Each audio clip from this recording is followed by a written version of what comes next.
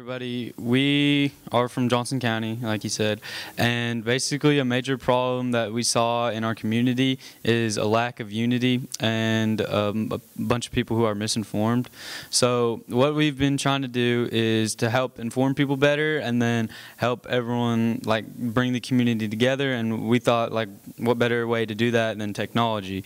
So we have been able to, well, we are going to be able to implement 4 Wi-Fi hotspots around our community that will give 24/7 free access to high-speed Wi-Fi for members of our community, and that we think that will really help everyone come together and stay informed. Everybody in the community is going to be able to use these Wi-Fi hotspots. So like students will be able to do their work outside of school because Paintsville's 1-to-1, so everybody has laptops, but what good is a laptop if you don't have Wi-Fi? So that'll help with students, and then all other community members will just get to use the Wi-Fi. And something cool that we're doing with these Wi-Fi hotspots is like a virtual tour of Paintsville that is like history and just information about the town. And so to choose the different historical sites that will be included within the tour, we surveyed the city and we found over 50 of different sites that we could use. But because of cost, convenience, and location of the tour, we chose about 20.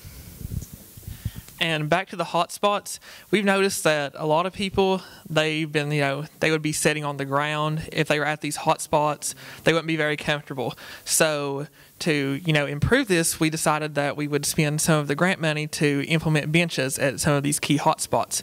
And this will allow students or whoever is using this Wi-Fi to, be more comfortable or enhance their learning experience. One of the things that also we're doing with the in addition to the hotspots around the community, is we're going to extend the Wi-Fi signal of our schools, the 2 schools that we have at Paintsville Independent and the 6 schools that they have in Johnson County. So we're going to extend that so that folks can come to the parking lot. Maybe we'll have some of those benches will be there, and folks can use the Wi-Fi in those areas as well. And so we're going to try to do that. We're working with our public library. They already have a walking tour, as Sarah talked about. But what we're going to do is we're going to create videos so these folks can go on the walking tour by themselves using these hotspots around town. They'll be able to scan a QR code. We're going to put up historical markers.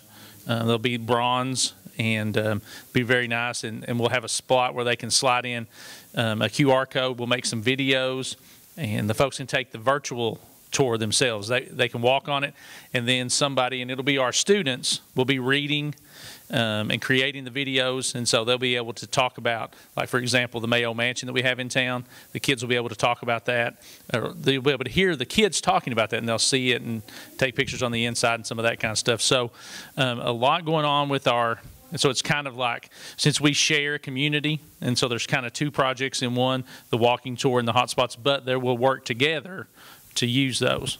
Anything else, Noel? No, I can't think of anything. Yeah, any questions? Whoops, sorry. Anything?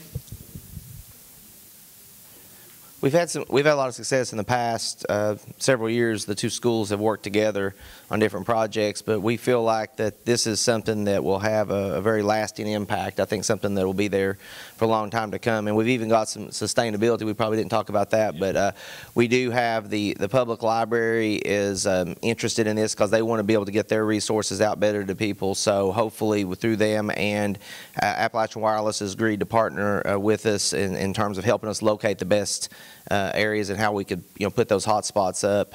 So we feel like with some community partnerships, tourism, and library and different groups that we can develop a sustainability plan that this will keep on going after we're through this year.